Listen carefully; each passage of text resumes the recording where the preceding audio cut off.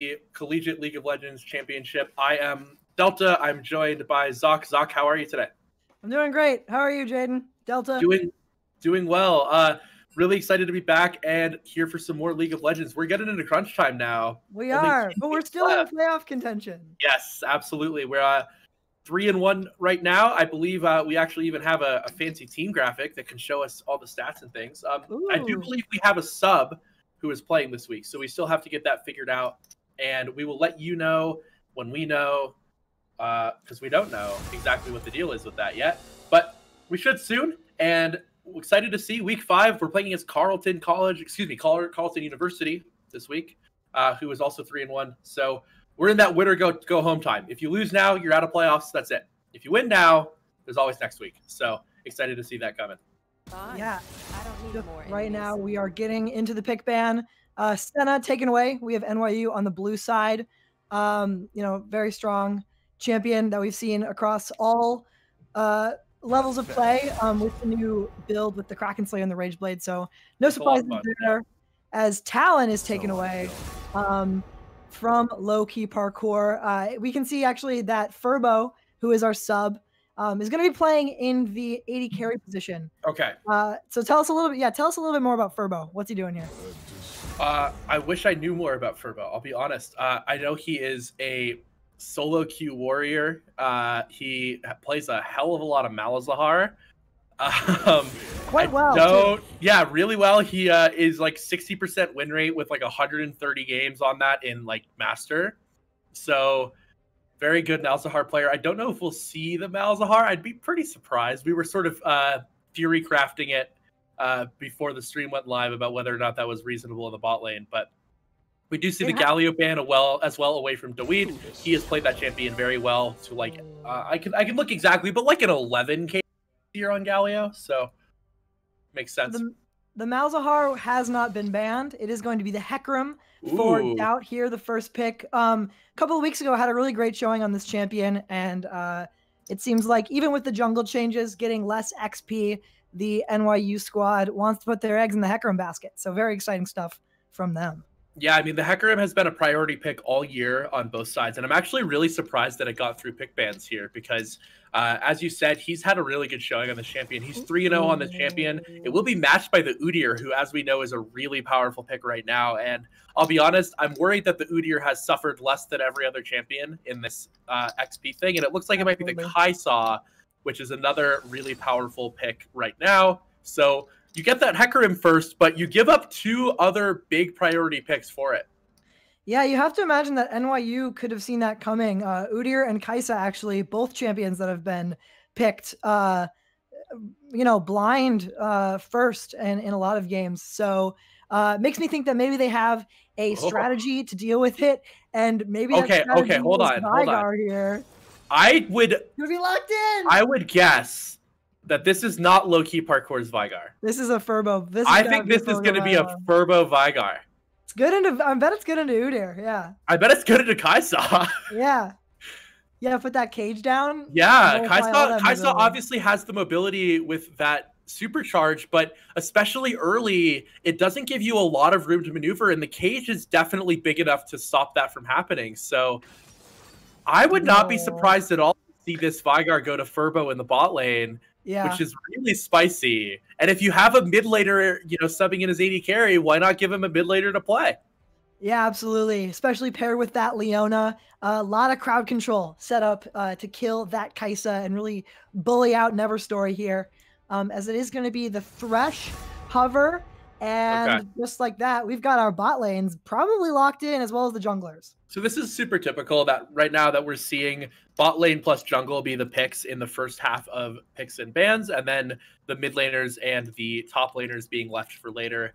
Those picks, especially now with top laners, I would feel like the matchups are, how do I want to say this? More reliant on pick ban priority than they have been perhaps in previous seasons. Teams are definitely wanting to see more of the team comps before picking those. So we will see a Caitlyn ban on the side of Carleton, which makes me think that maybe they don't know what's up with this Veigar. Well, I guess we could be wrong. To be fair, Delta, we also don't necessarily entirely know what's up with this Veigar. But it is our job to pretend like we know. It is our job to pretend like we do. I don't hate the Caitlyn ban. I think if they are maybe hedging their bets and think that the best way for NYU to play is to pick Caitlyn or MF here, and they want to get that strategy off the table, because it can still be a flex. I don't think NYU has to commit Veigar to either mid lane or bot lane. Right.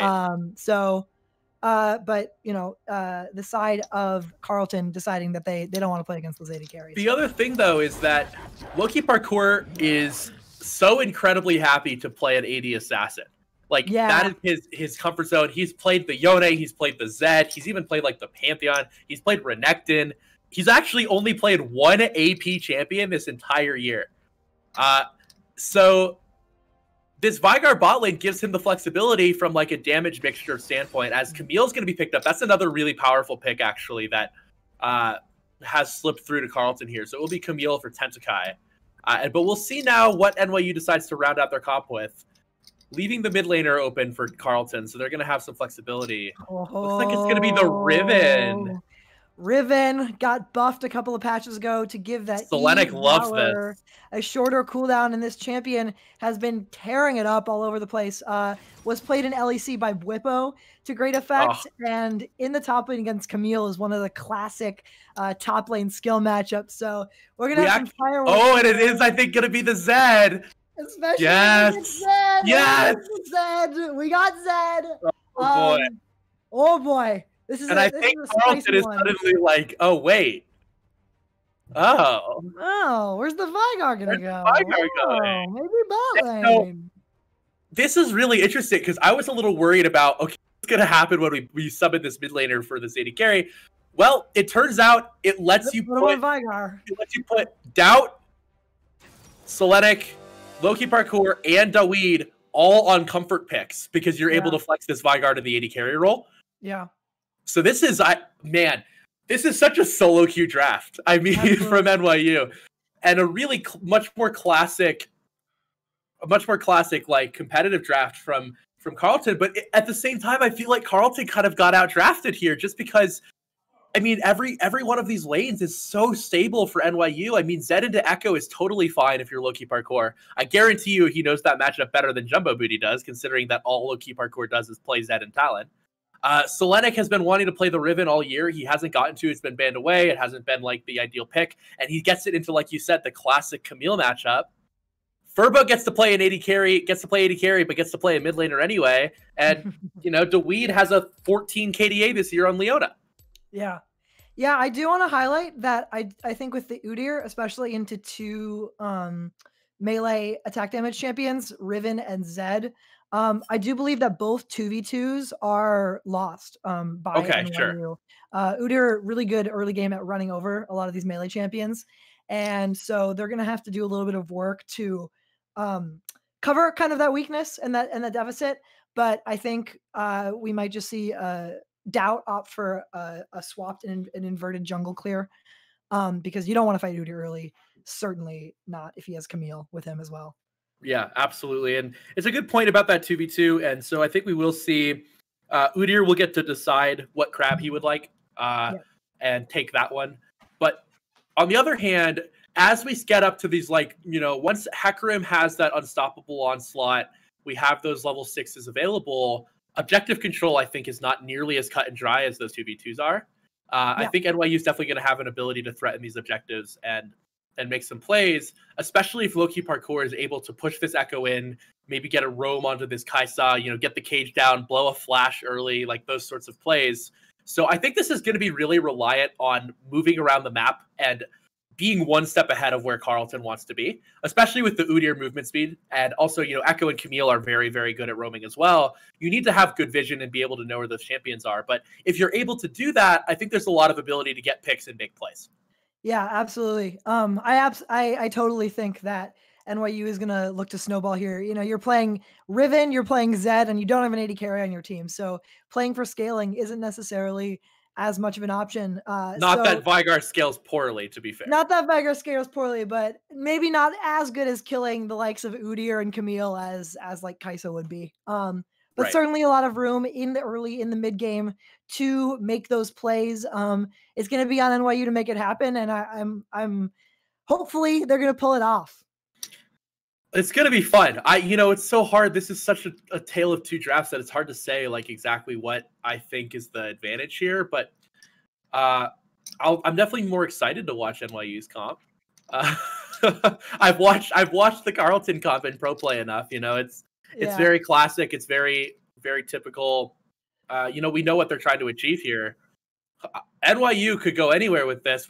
Furbo's such an unknown quantity. I mean, obviously we're sad not to see Extrematic out here because he has been such a great player all year for NYU. But it's always fun to get new guys in and see what they can do and bring a different look to the team. And when we're in such a crunch time position here, 3-1, need to win this match. Yep. Why not? If the enemy team doesn't know what you're doing, if you don't know what you're doing, the enemy team can't know what you're doing either.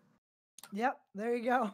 A reminder for people watching out there that I believe 2 losses means disqualification from playoffs automatically before they even begin. So loser. But 1 loss is guaranteed. You're guaranteed to make it. Yeah. So loser of this series is out for the season, or it will end their season with the last game of the regular season, and the winner will have a shot to continue their run into playoffs. Delta, who are you going to give it to for this game? NYU. Hell yeah. Solo queue comp, let's run it down. Let's see what happens. We're playing Zed, we're playing Riven, we're gonna kill people. In all seriousness, the thing I would like to say is we talk about ease of execution a lot when we talk about these draft comps. And I do think that the Carleton comp is probably easier to execute. There is more going on in the NYU comp that needs to come together. But if they're able to do so, I think they will have the advantage. That being said, if I'm putting my analysis cap on and trying to be unbiased, I think that is really even. I think Carleton has a lot of good things going on, but I think that NYU might be able to surprise them, get this Vygar lane going, and I have to imagine that this Kai'Sa Thresh mashup for Vygar Leona is really good. Yeah, it's gonna come down to. I think you're right. It's gonna come down to what can happen early. These are very snowbally champions, and you're playing against Kai'Sa, you're playing against Echo champions that scale really hard. So you got to get the ball rolling, and we will have to see if they can do it. I'd like to also I think we should focus especially on looking at, can low-key parkour make something happen pre-6? Because you're not killing Echo as Zed post-6. Like, that's just not going to happen. Right. But, there's definitely some pressure pre-6. And then Selenix Riven, which has been... the games he's played it, he's looked really good. It's gotten banned away. He talked about last week wanting to play it into the Camille. And actually what happened last week is that in second bans with top laners still up, they banned away the Riven and then picked Camille against him. So he wasn't able to play that matchup. But now he has it. So would love to see if he's able to sort of style out that matchup and make that happen this week. Yeah, it's like the ego matchup, right? Oftentimes considered to be pretty even. I've spent a lot of time in the past couple of months trying to learn Riven against primarily my friend who's a Camille one trick. Okay. And it is an incredibly snowbally matchup, and it really does come down to the skills and the usage of the cooldowns to dodge whatever you can. I will say I think the onus of outplay does fall on the Riven player. Camille kind of has an easier time stat checking using that shield and also having a little bit of range advantage. Because we all know that Camille's kit is very fair and doesn't have too many abilities, we promise. Right. Yeah. Right. Yeah. Yeah, exactly. So, if he can make it work, then I'm excited just as an aspiring Riven player to see. This is going to be a fun game. Absolutely. Yeah, for sure. Yeah, and then we mentioned Selenic. Who else are you going to be looking for? Maybe on the side of Carleton. Who are you looking to make things happen for them? Well, on the side of Carleton, so the one game of 80 carry that has, obviously their 80 carry plays, lots of 80 carry. The one game of Kai'Sa that their 80 carry played, Never Story, he went something like 14-2 on. So definitely going to look, he's been one of their strongest players. JD Payne and Tentakai, so mid laner and top laner respectively, are both also Grandmaster. So very, very skilled players. So going to be seeing if they are able to make things happen on this Echo, and obviously the Camille. The Camille has been picked by Tentakai. This is the first Echo game for JD Payne. He's been favoring the Orianna and the Syndra so far. So likes those control mages. This is maybe a little bit different than that sort of typical control mage play style, but we'll see what he's able to do on that. But I also think that the matchup in the jungle is going to be interesting because Hecarim is something that Akin has really liked to play, but also Doubt has, obviously, he's 3-0 on the champion so far this year. Let me look. I actually have the stats right here. Yep, 3-0 with a 9.1 KDA so far on Hecarim. So pretty good at that champion. And one thing we talked about last week, we had Mystery Van join us, and he'll actually be joining us again after the draft for Game 2. He'll be here with us. We put some bets on it, and you can play the game with us. So over under Hecarim full clear 3 minutes and 10 seconds. Which side do you want? Ooh.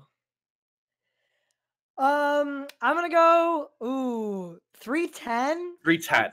I'll make it easy. I'll take the under. You'll take the under? I think yeah. So because the jungle nerfs obviously changed how much XP you get. I haven't done a ton of research on if that changes when you get a level, but I do think that might impact Hecarim's That's a good full point. clear. If not, I think because the last skill you would take, is the E usually. You guys do QWQE usually, right? Yeah. So it might make a difference getting in between the camps. That's a good point. But I do think that it will certainly make it so he's maybe less healthy for this contest. I'll tell you this: last week on Hecarim, his full clear was 306. Oh wow! So he's done it before. All right, we're here. We have a 5-man bot lane already for Carleton University. Thank you, everyone, for joining us. Game 1 of this best of 3 between New York University and Carleton University. They are going to invade bot lane, but as you see, the Tri-Ward here is going to swap them out. 2 stacks. 2 stacks on the outscaling already. Outscaling already. The baleful strike is winding up. Oh yeah. Look, and there he goes. He pings it. Oh yeah, he knows. That's worth an all chat. You know, you used a ward, but yeah, that's what you say. You say /all. Thanks for the stacks. Yeah, I think it's good though. Set up from NYU, getting that ward down. They don't really have the best. They have an okay level 1, but it's always kind of sketchy to play into Thresh. So they're going to be happy with repelling that engage as they set up for the first buffs. Interestingly though, it is going to be both of junglers starting for a bot side start. So they are going to be towards that top scuttle at the same time. So I wonder if Doubt here is kind of banking on being able to clear faster and try to get that scuttle early. But look at this Delta in the bottom lane. Yeah, I was just going to say, they haven't ready for a tease here. This could be. Can we look at bot lane, please, Steve? This could be really dangerous. Oh, that's Furbo's hook. The exhaust is going to go down into Furbo. The plasma is stacked up. Auto would do it with the flash away. Is going to save Furbo, and that is why Kaisa is, that's huge right now. So Carleton, like really, they were banking on being able to punish this bot lane for maybe not giving any respect to the level 1 Thresh, and that is going to happen. Furbo, actually, he's back in lane full health. He did back and TP back already, so he does have TP, which is typical on this Vygar AP carry, whatever you want to call it. But, Flash and Teleport burned already in the bot lane in exchange for just an exhaust, and that's big. That's really big if you're Carleton. Yeah, and you can see here that Furbo is just hitting his first CS. So it looks like the side of Carleton are going to be able to set themselves up for a cheater recall if they want to go back and get a early advantage, or they can hit plates. The world is really their oyster right now as... low-key parkour! Oh, he misses the Q! Oh, the Razor Shuriken doesn't quite connect, but... I have to say I was a little bit skeptical of this Zed blind pick, but if he's going to be doing that all game, then it's going to work out for him, I think. That was, so Flash's burn in the mid lane, the Ignite burn for Loki Parkour as well. Teleport back, and here's JD Payne. We talked about the cheater. Why cheater recall when you can just come mid? The play under tower! Loki Parkour is going to be taken down, and that turret shot will not finish off JD Payne, so... First blood over to the side of Carleton as we're seeing Doubt getting pressured as here comes Akin. Ghost is popped. Oh, the Udyr is just so strong in the early game, and Akin is going to have his way. The Scuttle Crab, though, did go over to Doubt, so not totally a loss for NYU, but yeah. But actually, Doubt still has his Ghost, so That actually isn't the end of the world. Yeah. Okay, so Summoner Spell advantage towards NYU there. As it looks like the bot crab actually might be taken here by NYU. The Weed is roaming up to zone here. Aiken is looking no flash in the on Low-Key. Low-Key of our core, no flash. Is just gonna let Aiken kind of walk down into the river. It's gonna be a NYU has collapsed here. Doubt is gonna look on in the Echo no flash. Charge is gonna connect as Daweed has made his way into the fight. The stun has landed onto the members of the community. A triple kill going over to Low-Key Parkour. A great early skirmish from NYU. Wow, so everyone's mid lane and the Vigar cage finds a stun on 2 members. The TPs come in, but TPing into a Vigar is really hard because he can just put a cage on top of where you're going to end up. And the stuns come through. Triple kill for Low-Key Parkour. They might not be done. Neverstory's here. Thresh is here as well, but so is Doubt on the Hecarim. Here comes the Hecarim. Oh, the Hex Flash is going to come through as the charge connects onto Neverstory. The Lantern is there, but it might not be enough. But Aiken has come. They can turn the fight around. Doubt is just going to take one for the team and try and stall them up as much as he can. The tower dive could come through. The wave is not quite there. And it looks like it's just going to be a 1-for-0 over to Carleton University. Sorry. Yeah, good job there from Thresh as oh my gosh. Fighting is not over. Low-Key's level 4. Next with a Low-Key Parkour. And the last Rain shut him down. I believe that was Red Buff actually. That gets the kill. A bloodbath in this game so far. Wow, this has been very, very chaotic as we do see the trade come through from Selenic top lane, but they're just sort of doing their top lane thing. Nothing too much happening. But yeah, man, bloody all over the map. Low-Key Parkour has 3 kills and 2 deaths already.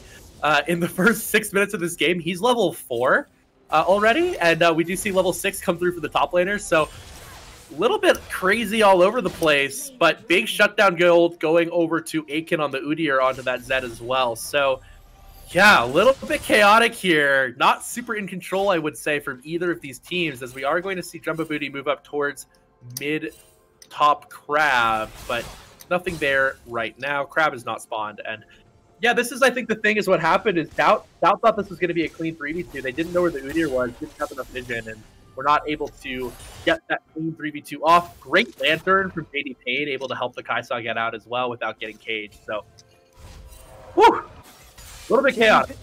JD Payne, again, looking maybe to make something happen on the top lane. This guy has been all over the map this game, pulling off that gank middle a couple of minutes ago, and now working his way top. And you can see that Neverstory isn't even being punished for this. 15 CS there, 17 actually, up for him on the Kaisa. Is Doubt might be looking to make something happen here.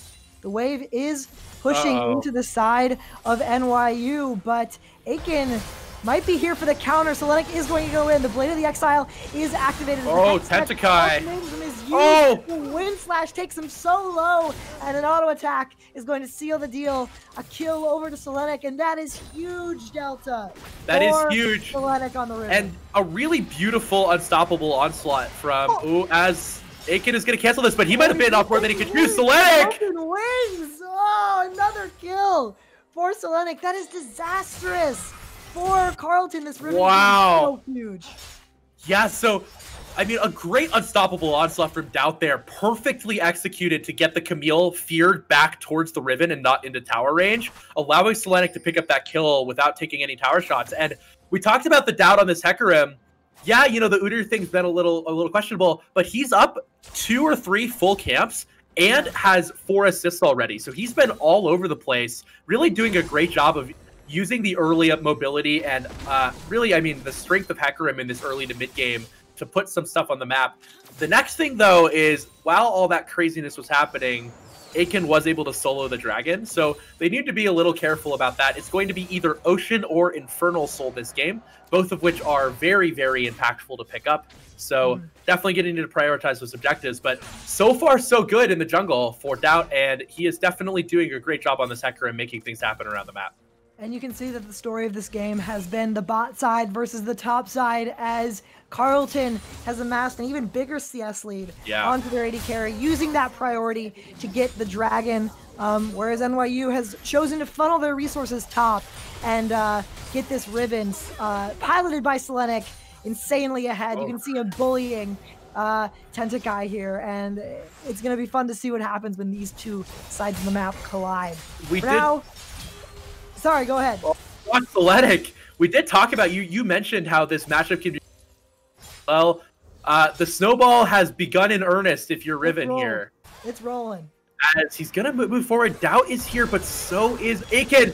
Oh! The flash with broken wings takes him down. Aiken is here to try and maybe clean Aiken one was up, no part of that. He's just gonna pop the ghost and get out of here. And Selenic is just gonna clear this wave, denying that whole creep wave into the tower. And this is just getting sadder and sadder if you are the Camille in this matchup. So if you've been watching the previous weeks, you've been paying attention, we've given a lot of credit to Selenic for playing what has been really exceptional weak side top lane week in and week out. The era of weak side Selenic is over. He is here. He might be dead, but I don't even care. He almost is able to make it out there, but the flash play from JD Payne is just too on point, and shutdown going over to Aiken.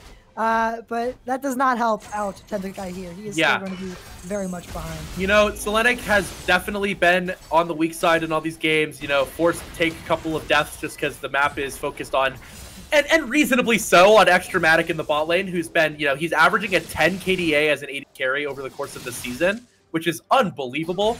But you know what? Selenic was like, hey, we've got a sub. Let me shine. Put me on something strong. Let me carry. And right now, he is styling on this Camille. Yeah, he opted into the skill matchup, and it is paying dividends for them. So, yeah, and like we said, though, bot lane, Kaisa now at a 33-4 CS advantage. So it is going to be up to Selenic on this Riven and Loki parkour on the Zed to try and nullify this threat. And I think we're going to see that as this dragon is spawning. Both teleports are available for the top laners. We might be seeing a little bit of action here in the bot lane. JD Payne going to throw the hook, but it is going to go wide. This bot lane is going to shove the wave in, and we are going to be looking for a dragon fight.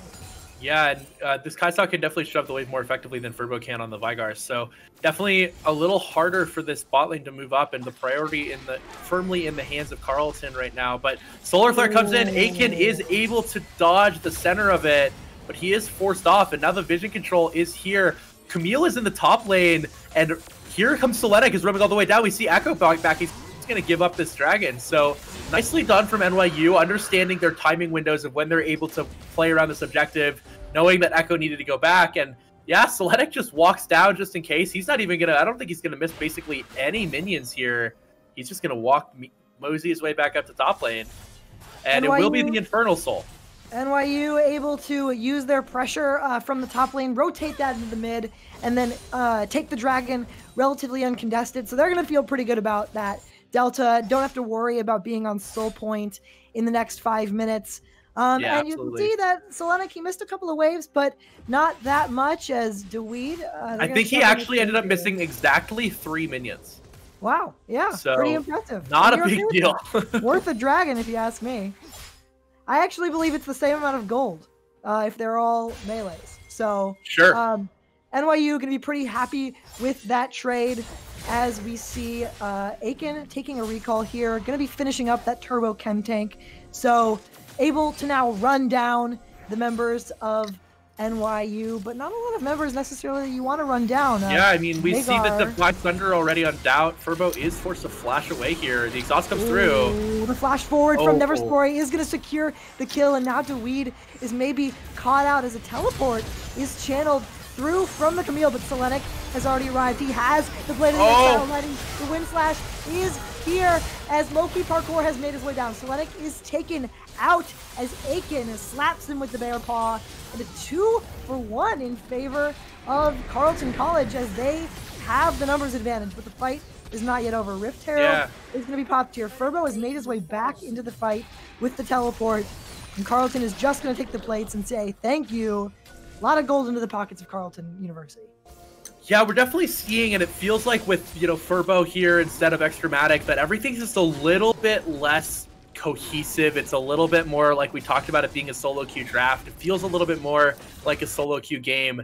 Players not quite playing around each other in the same way. We've seen the discipline increase day after day, week after week for NYU, and it feels a little bit more disjointed today. But not the end of the world either. I mean, it wasn't that, they lost some plating spot as low-key parkour will be forced to use the Shadow to get away from the Echo there. But yeah, I mean, just a little bit all over the place. But Carleton's not punishing them in a way that I think they might have been able to also. There's definitely been some windows where I think if NYU wasn't being careful, they definitely might have gotten punished harder. As we will see Selenic and Tentakai brawling it out, but Tentakai just has no hope. He is way down. We've seen the Gore Drinker already completed for Selenic. And yeah, I mean, just, a little bit disjointed, but also NYU, I think, is doing a good job of understanding that they're going to be and not getting too punished for that. Doubt just going to go into the mid lane there and truck Jumbo nice Booty hook there for a little bit of damage as JD Payne finds another death sentence onto Furbo. This guy has been hitting these hooks left and right all game, and it has been paying dividends for Carleton University as a 40 CS lead now in the bot lane. You have to imagine this is going to be either the Gale Force or the Kraken Slayer. I'm imagining that it might be the Gale Force this game since there are fewer tanks to tread through, and you're going to want that mobility. I'm almost tempted. I don't know how you... Obviously, we don't see it this game. We see the pickaxe, and... Oh, as we're going to see Hook come through. Oh, my God. Another Hook comes through on Dweed, but down, made his way down. Solar Flare doesn't connect, though, and they're just going to walk out. That's okay, though. I mean, relieves some of the pressure on the bot lane. Yeah. Lets Doubt go do some other things. What I was going to say is, obviously, we're not going to see it this game. I'm almost tempted to buy Immortal, though, if I'm Kai'Sa here. Just because you know that you're the priority. You've got Riven, Hecarim, Vygar, Zed all coming for you. But I would guess you're right. It's probably going to be the Gale Force here for the mobility, as we're going to see Selenic just going to stun him because he can. Hitting him up a little bit. Using that key burst to trade back as Jumbo Booty actually getting quite a bit of damage under low-key parkour. This Echo does very well in the short trades, able to proc that Z-Drive Resonance passive and get that damage and then use the MS to run out. So as these champions start to get towards their item breakpoints, it'll be fun to see how some of these high mobility assassins can do their battling. Selenic, more brawling in the top lane. Divine Sunder completed for Tentakai, so that's going to feel pretty good for him. Get some healing and extra damage in these trades. I feel, and Steve, if we could look at the gold graph just a little bit, I would like to see. So yeah, we do see 1,300 gold in the top lane is the difference. Yeah. We do see now, though, we talked about how the Udi fine. That is no longer, as he is now up a fair chunk of gold in the jungle. We do see Dweed already. They're getting some damage down on the Jumbo Booty. Louise going to get caught out a little bit, but is going to use that shield to stay safe. But another hook onto Furbo is going to do so much. Dweed finding his way in with the Zenith Blade. Oh, no. A Jumbo Onslaught does so much work. Selenic has made his way into the backline. It's a shutdown onto the Kai'Sa, but he's found himself alone in a 1v4, and Aiken is going on a rampage. And the Dragon and the fight will both go the way of Carleton College, despite what seemed like a miracle engage there from Death. Yeah, just a little bit off with the timing. He was a little bit farther into their backline than it was able to be followed up on by the rest of NYU there. So they do get a big shutdown onto Neverstory. Selenic picking up that nice chunk of gold, but 3 kills and the Dragon going the way of Carleton. And it looks like they're going to turn their attention to this second Rift Herald of the game. Surely will be picked up here by Udyr. So yeah, I mean, right now it's a little bit shaky if you're NYU, as Doubt's going to stop the recall of Jumbo Booty, but going to take a fair bit of damage in return. So we talked about, I was mentioning the Udyr now firmly ahead of this Hecarim. Zed is doing well in gold, but the big difference right now is this Kai'Sa. He's up 2,000 gold on Vygar, and that is very, very scary. We see the gold lead now about 3,000 overall for Carleton, and most of that is going to be the 2,000 in the jungle and the 2,000 in the bot lane. Set a little bit off by Riven being ahead of Camille, and of course a little bit of a gold advantage in the mid lane for the Zed. But right now, Udyr has his second item completed, the Deadman's Plate, as well as the 7-stack Dark Seal, which is an interesting pickup for Aiken. But right now it's working. I guess it's, you know what, if you can stack it, why not?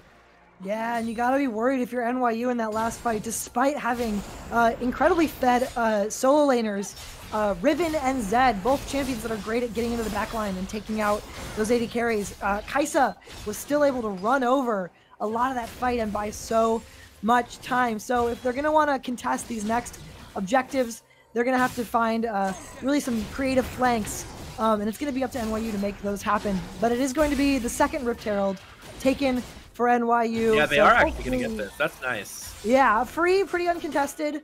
They're going to be feeling pretty good about that since they lost that last dragon as the pings are coming in towards the top side. And I think part of the issue is this will become less of a problem as picked up. But right now, as... Ooh...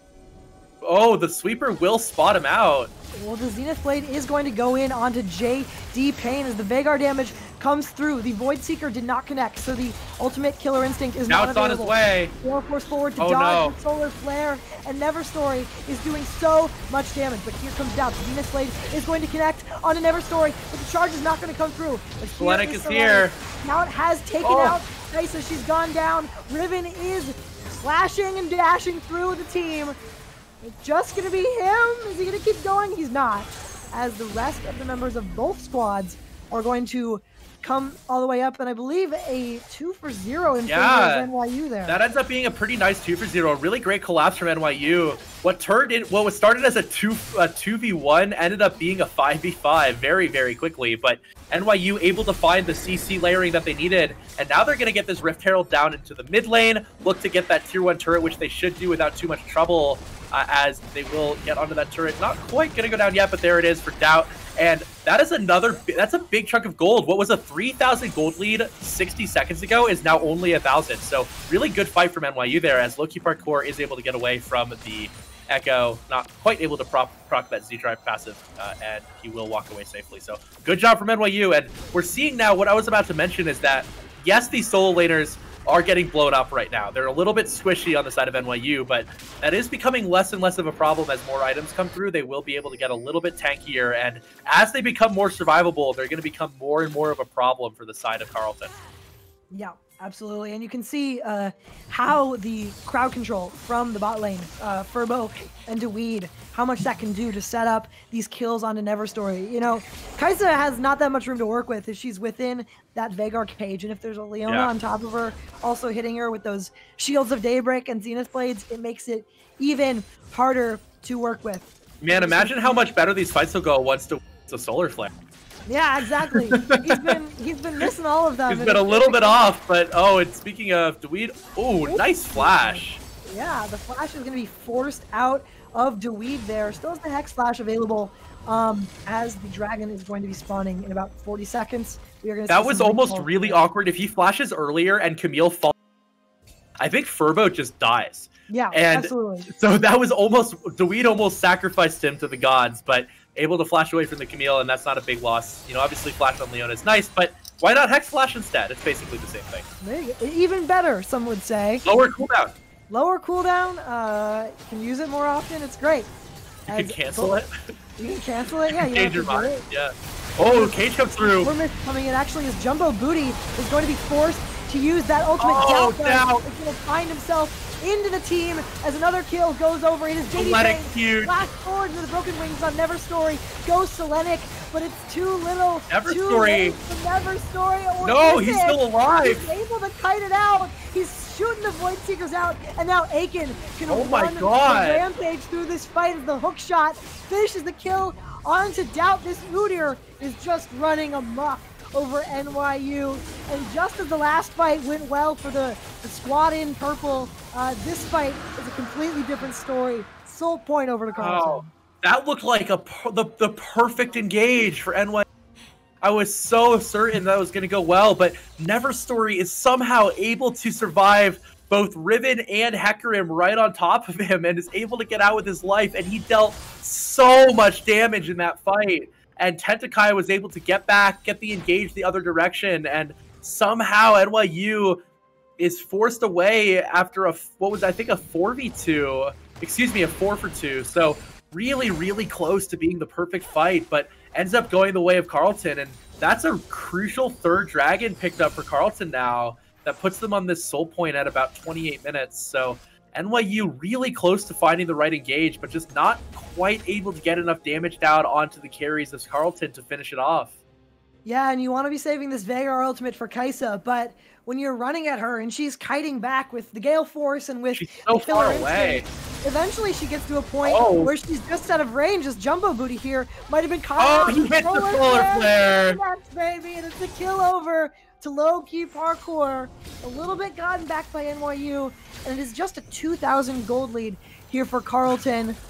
Furbo gonna proc the electrocute, but the flash forward into the promoter burst is gonna take him down to almost nothing. But Tentakai is there with the tactical sweep. So close for Furbo, and he has to be feeling bad about that one. Yeah, Furbo really nearly solo killing Never Story, and I think the reality was he saw the collapse coming, and he was like, look, I'm dead here no matter what. I might as well try and get that. And he very nearly did, as we see. Yes, Veigar is really behind, but it is still a Veigar versus an AD carry, and as an AD carry, I tell you, that is never a fun place to be if you are a Kai'Sa.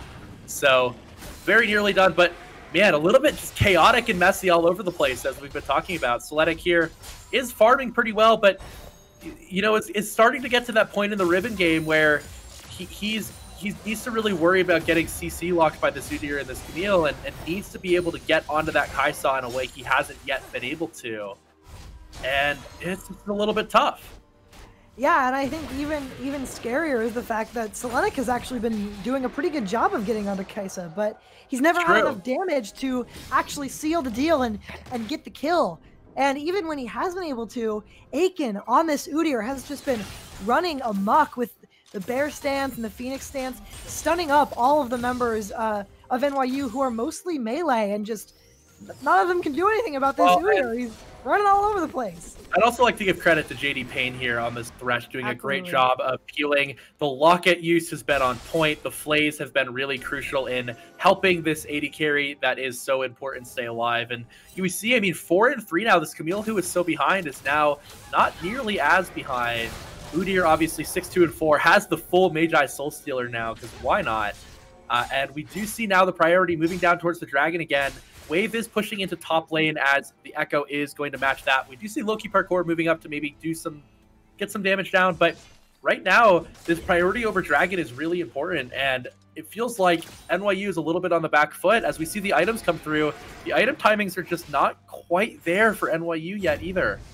Yeah, you mentioned crucially though, Zanya's was just picked up for Furbo. He did just finish that. That's big. Yes, that will help him peel away from some of these divers on the side of Carleton in the fights, but it is just all NYU can do to watch their jungle get taken away. A little bit of a cheeky fight from Doubt, but the rest of those camps are going to go over to Carleton. I believe the red buff on the blue side was secured there by Never Story, so he's going to be feeling pretty good about that pickup. But I want to highlight something you said earlier, as might be a little bit of a skirmish, not quite. I do want to highlight something you said earlier about how when Tentakill was looking for that hook shot and forced the flash out of Dweed, that if he had connected that onto Furbo, he would have killed him. At that point, I believe Camille was like 1 and 3 and probably still the damage to like one-shot this Veigar. Yeah. At this point, Camille is 4 and 3. She's got 2 items completed. She's got the stopwatch. This champion got scary. Very much now is a very real threat that NYU is going to have to add to their list of things to worry about. Well, we are going to get a fight over this Dragon. It is Soul coming up for Carleton, so NYU needs to contest this. Every member is here. All the subs are up, and this will be a skirmish for the ages. Right now, a little bit of damage on Aiken, but not the person you really want targeted, as JD Payne looks for a hook, misses it, which is a rarity, as they are pushing in. Right now, yeah, it's the battle over the vision, as Carleton does have the priority. He's a little far away. He went to push in mid-wave, and this might be the time that... Man, look on hits the death sentence onto the Veigar as the fight is going to break out. Seletic is able to take a kill as the solar flare connects. Keep our course on Never Story. Onslaught of Shadows goes on a Never Story, but completely misses as the Kai'Sa is kiting back. There's plasma on all NYU members with a flash forward from Seletic. How is he alive? Take Never Story out of the fight, and it is Carleton that on one Seletic is going to limp away, but the ribbon is just two mobile. She cleans up one. She might look for another as Selenic could look for this dive into the tower. The key burst is going to connect as the third broken wings will also knock up, but I don't think Selenic has the damage for this. Well, Selenic, he might. Oh, Aiken! Oh, trigger! Wow! Selenic is an animal! Off the back of some greedy stays there by Carleton, NYU is going to be able to go for Baron here. Yeah, this is just going to be Baron, like, really cleanly. Great fight from NYU. Furbo got hooked, but he instantly Zanya'd, and they committed so hard to trying to kill that Vygar that they ran into these layered AoE CC abilities. The Solar Flare hit 2 members. Onslaught of Shadows maybe only hit, one. Didn't quite hit the Never Story, but still hit 3 members. The Ribbon was able to just wreak havoc. So great fight from NYU, not forcing it. And this was something we've talked about the last couple of weeks, where when they let teams force into them, they play this react game style in these team fights and are able to, punish people. They do really, really well. And we saw that right there. Carleton got a little bit impatient, tried to force the fight onto NYU, and they ended up getting 5 for 1. They lost the Dragon, they lost the Baron, and all of a sudden, NYU feels like they might be taking the lead in this game. It is now a 2K gold lead over to the side of NYU, as the last couple of fights had looked a little sketchy for them, but were able to turn it around and deny the soul point. Crucially there, Selenic doing so much work in that fight. 8 kills on this Riven as NYU.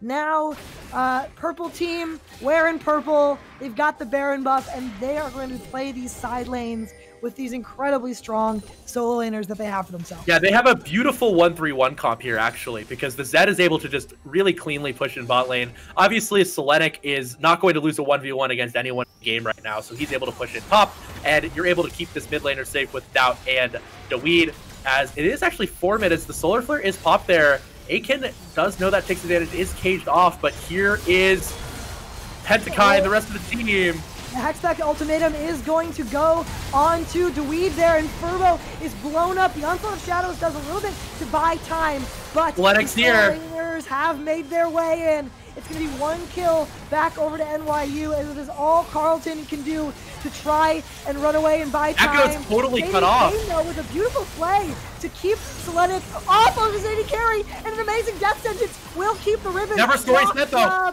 Oh, but Doubt, he's here. Oh, Selenic is just huge. It's so is low-key parkour.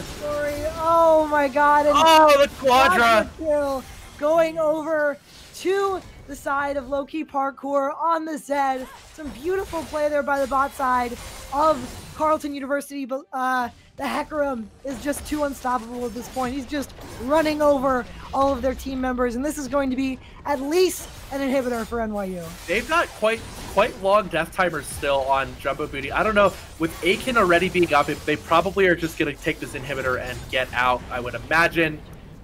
No, they're looking for more. Here comes the Hex Blast. They are just going to back off. But the big story of that fight was, of course, the engage was a little sketchy because it was actually a 4v3 in favor of Carleton at the beginning of that. Because Loki Parkour was in the bot lane, and unbeknownst to him, Tentakai, who had been matching him, had already walked up. However, he came back. Loki Parkour was able to get there quickly. Selenic TP'd, and Jumbo Booty on this Echo TP'd as well, but the ward that Jumbo Booty TP'd to was significantly farther away from where the fight was happening than Selenic. So Selenic was able to turn this into a 5v4, even though the TPs were matched, because of how far Echo TP'd away.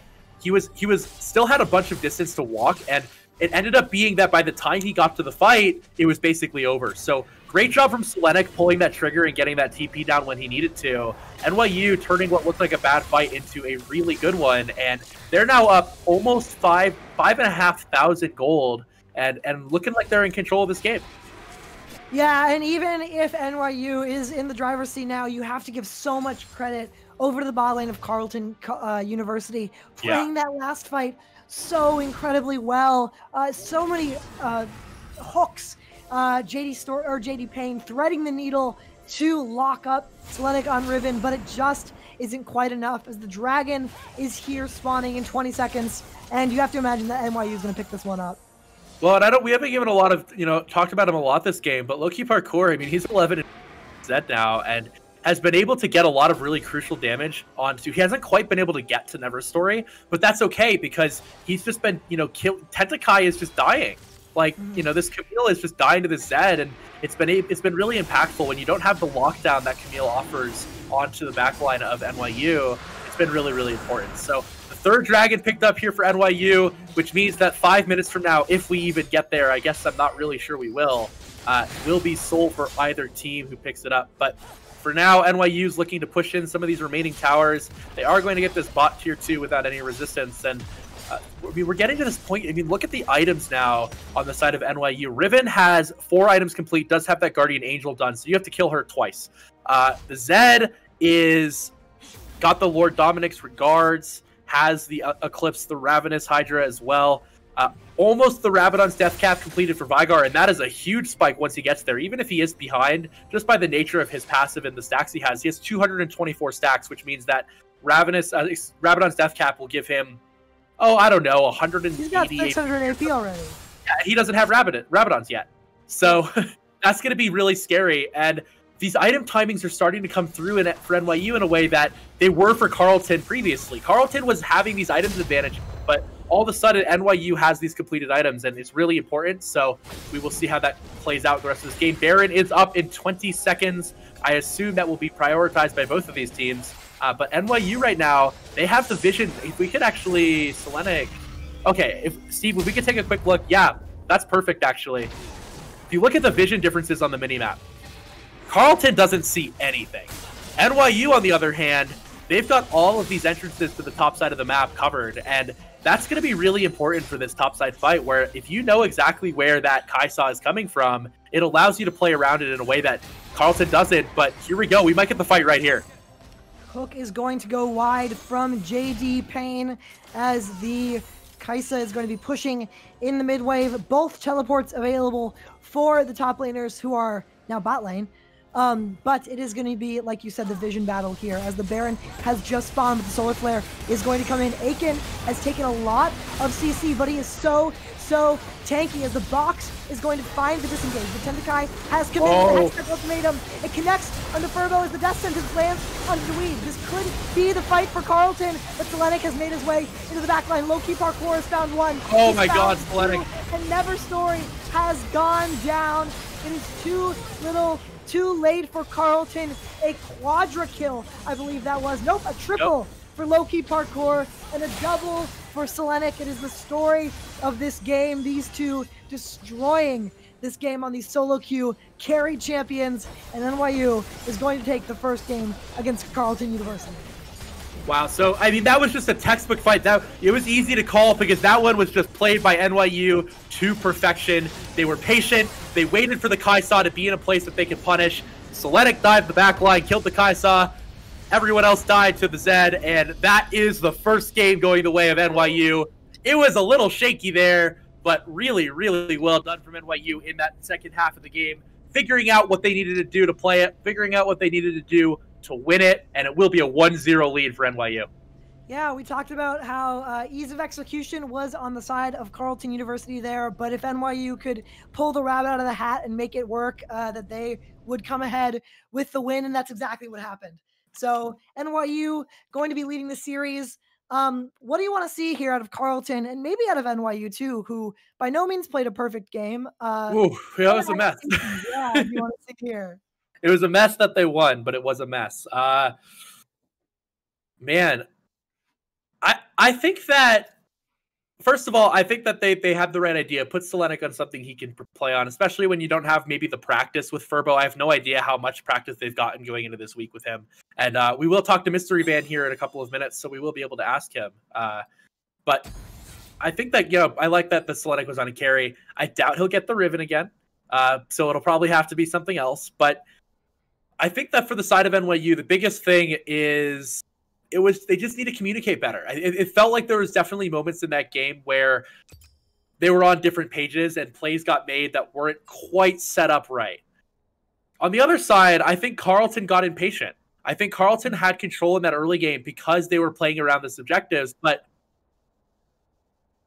okay, Good to know. I'll share production giving us an interesting note. We'll share that in a second. But I think Carleton was doing a good job of staying patient and taking fights that they knew they could win in the early game. And as NYU got more disciplined over the course of that game, Carleton, on the other hand, came unraveled and had trouble not taking these engages that NYU wanted them to take. And they got punished for it. So I think the biggest thing is that NYU needs to keep staying patient. They need to keep playing that play style. But they also need to make sure that, they're diving in the back line when they need to, and we saw that from Selenic and from Low-Key Parkour. On the other side, Carleton needs to play around objectives and play to their strengths in a way that I don't think they did for the end of that game. Oh my gosh. Oh, wow. Okay. We're getting word now that we are actually already into draft, getting right into game 2. No rest to the wicked, as it were. Yeah, and to be clear, so Extramatic's back. Extramatic's back. We got him. He's back. Yeah. 80 carry Extramatic, best 80 carry in all of Battlefy. I haven't confirmed that, but I'm gonna go with it. Yeah. Until someone the stats don't lie. Yeah, I mean, look, he's the best 80 carry I've seen in all of the Battlefy bracket. There you go. And therefore, he must be the best. Makes sense to me. But it is not Extramatic, but it is Low-Key Parkour, who was instilling fear into the hearts of Carleton last game and earning himself not 1, but 2 first-round mid-lane bans, with both the Talon and the Zed taken away. Interesting that the Bard is being taken off the table for NYU this game. The Shen and the Kazakhs were both also taken away in game 1. So I'd be curious. Riven's available. Riven is available. But so is Hecarim. I think Hecarim Prio, yeah, why not? Yeah, get it on there. This guy's going to be the Udyr Kaisa again, too. I don't think they're going to change that. So this is interesting if Carleton goes for this, because it's basically saying that there were parts of the last game that worked out for them, but they want to make some small Oh, okay. And it's going to be the Seraphine is where they're going to find that. A lot of the problems that Carleton ran into last game were in the team fights. They want to add some of that AoE healing and crowd control that Seraphine offers to their team comp. And interestingly, this can go anywhere. This can be a support. This can be a mid laner. This can be a 80 carry. So I like the early Seraphine pick, and it's going to be answered by the Braum for NYU. Okay, this is interesting. I think that here's my opinion on Seraphine. I'll sum it up really, really succinctly. Seraphine is the best champion in League of Legends right now. Done, dusted. That's the end of story. Yeah, there you go. The amount of control over a fight you get with Encore is unfair. Yeah. And this is a really, really powerful pick. However, why does it do that? Okay, it's going to be the Senna picked up. So Extramatic playing the Senna here. He's only played 3 champions this year. This is, in fact, one of them. Okay, so I'm getting word as well. They have been practicing a lot of this Senna stuff. I'm assuming as well with the Braum, the on-hit Senna. We've seen it actually 3 times already on the side of NYU, and I will give you a little bit of a hint here. Extramatic's really good at Senna, and when I say really good at Senna, so far he has played 3 games of Senna. He has a 16 KDA and a 90% kill participation. Those are not stats you hear from an AD carry very often. No. This is his best champion. It is the champion he has dominated on so far, and this is the time, right? Crunch time, get a clean 2-0 over a team that honestly coming in, I would have. I'm going to be honest, I felt like Carleton was probably the favorites in this matchup. Getting a clean 2-0 here going into the last week is huge. So we do see the final bans come through. It's the Riven taken away on the side of Carleton, and it will be the Cho'Gath and a player to be named later who is going to be. We'll see the final ban here from NYU. So what do you think so far of these 2 comps? You know, I'm looking a lot at this Aphelios here. Aphelios and Seraphine actually both really good at doing at protecting against the team that NYU ran last game. They're really good if you have people running at you that you can just kind of shoot at, that you can just shoot at while they're charging forward. Aphelios has the turret. He's got the ultimate that's easier to hit if they're running at you. Of course, he's really good at kiting. It's kind of a kite team composition, which makes me a little weirded out that they're opting for a Riven and Kassadin ban. You know, these are the champions that if they pick Riven and Kassadin, you're okay with, because they're gonna beat these characters. So I'm a little interested in what's going on with the draft there, and this is exactly why I also think the Senna is so good here, because Senna is going to be outranging both of those people. She's just going to be shooting at them from the back line, and she's going to make Seraphine and Felios walk up to her to try and close that gap, which is a dangerous spot for those two champs to be in. Well, and something I'd like to mention too is what we're seeing here is, yes, we saw a really solo queuing last game, and I'd also like to give a shout out. Furbo is in our chat. Hi, Furbo. What's up, Furbo? And but we're seeing now, this is the team that NYU scrims with, right? This is their normal lineup, Extramatic here in this 80 carry slot, and you're seeing now this is a much more, and I guess I would even call it professional draft from NYU. They have a really cohesive goal. They know what they want to be doing. They want a team fight, and they're going to do it well. And I agree with you that, yes, they've got this sort of kite comp going on for Carleton, but it doesn't feel nearly as cohesive. Like, I guess we'll see here. This is probably going to be a mid laner. It could actually be a top laner. It could be a support. Who knows? Seraphine and Gragas are both flexed all over the place right now. But it is going to be the Mordekaiser as the final pick in the top lane. So it's going to be, I believe, the Seraphine support. Yeah. Looks like it's going to be Seraphine support and then Mordekaiser mid into the Echo. Okay, makes sense. Not super surprising there. But I guess I just feel like their comp isn't as cohesive. This Udi likes, yes, he can kite, but also the Gragas likes to run towards them. And the Mordekaiser is not terrible at kiting. I don't know. Just feels a little all over the place. So I do think that there is definitely some potential for NYU to get punished if they get too greedy trying to force a team fight. But generally, I think that NYU's comp is really good right now. What do you think? Yeah, I think it is going to be very hard for this Echo to play the game. Yeah, especially with Mordekaiser. I think it's very easy for him to get hit by the Encore, to get hit by a Felios, auto attacks, and of course Udyr, whose auto attack stun if you're in melee range with Echo, which Echo likes to do. So I think a lot of this game is actually going to be on Extramatic to play that range advantage that NYU have with Senna versus kind of a Felios Seraphine. Because if the rest of their front line tries to walk in, they might get torn up by that crowd control. Absolutely. But we have a guest. Yes, so everybody, we have a special guest here in the booth with us. Mystery Van, welcome to the stream. Excited to have you. Ooh, we even got you on camera today. Yeah, I got me on cam. Thanks for having me. Yeah, so first of all, talk us through a little bit. We were sort of curious. We didn't get to know exactly what the deal was with Furbo subbing in this game one. What happened with that? So at first it just seemed like our ADC wasn't there and wasn't responding to any of our calls or anything. So we had a bit of a panic. Luckily we had Furbo and he was able to play. And I've learned recently, so there's a fire in our ADC's building. So he had to deal with that. He's back. Yeah, fortunately. Wasn't able to get into his. So fortunately everyone's okay and it's all okay. Hard to blame him for something like that, right? Yeah, absolutely. So, glad to have everyone back for this game. And Furbo played great.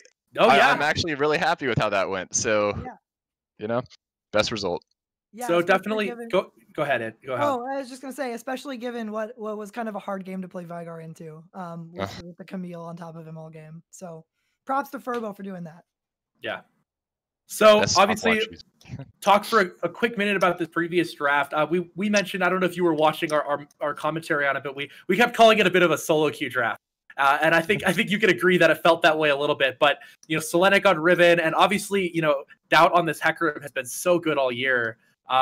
If you want to give me like a quick nutshell of what your goals were into this surprise difference in team comp going into last game. So because of the emergency, we knew that we kind of had to pick what's going on. Furbo was in an ADC, so we decided pretty early we're going to pick Vhagar and just flex it bot. And they didn't expect, they just thought it was mid for some reason. They banned 280 carries second phase. Yeah, that fortunately for us, right? So with that in mind, then we decided that I talked to Selenic before the game and said that Riven was a really high probability pick for us, given that top is a big win con for Carleton. So that's his best champion. I mean, he's a really talented Riven player, as you saw. Yeah. And so while it kind of seems solo queue, the the Riven pick, we just try to put everyone in a position to succeed, right? Doubt on Hecarim, Loki on Zed, Slinik on Riven, and then just something really safe bot lane that fortunately didn't bleed as much as it could have, especially with that level 1.